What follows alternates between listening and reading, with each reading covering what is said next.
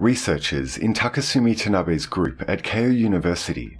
are working on achieving signal processing with the lowest possible energy consumption by utilizing photonic technologies. The key device is an optical microcavity, which is a tiny container that can cage photons.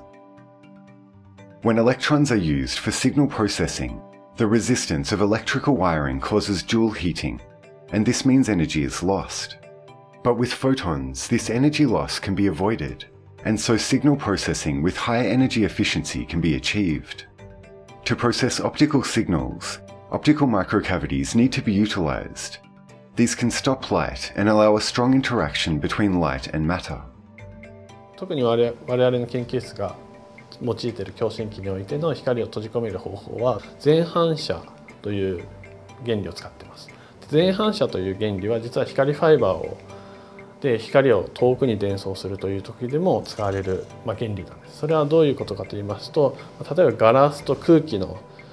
2つの異なる屈折率の材料があった時に、そこに光を斜め方向から入射させると、ある一定の角度までは光が全て反射するという原理があるんです。それは非常に性能が良くて、ほとんど外に光が漏れないんです。で、我々のトロイド共振器、特にそのトロイド共振器というのはその全反射を使ってます。で、全反射使えば光が外に漏れることなく、そのまま全ての光がこの円周上に反射しながら進むので、いつまで経っても光が中に閉じ込まるという、そういう光の閉じ込め原理を使っています。In addition to their use for signal processing, microcavities are expected to be employed as sensors for the precise detection of nanometer-sized particles. In this application, the light confining nature of a resonator is used to detect small particles trapped on its surface. Although a large number of researchers, including the Tanabe group, are using semiconductors and glass to fabricate optical microcavities, researchers in this group are also trying to use crystalline materials to increase the caging time. 結晶材料っていうのは非常に脆いのですぐ壊れちゃうわけです。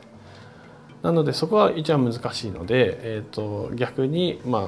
結晶を成長させる段階からもうそういう形になるように成長させようということを考えています。今までの半導体のいわゆる半導体プロセスも使えませんし、ガラス細工のようなこともできないので、全く新しい作成方法を開発する必要があります。そこでうちの研究室では結晶成長しながら微小光共振器を作ると。それは例えばガラスによる共振器よりも2桁とか3桁、将来を見越して、もっといい性能のものを作ろうという観点でやっています。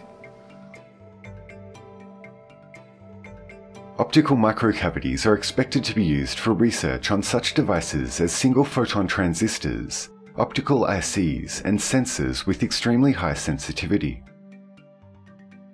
The researchers in Takasumi Tanabe's group are paving the way to the realization of all optical signal processing at the lowest possible energy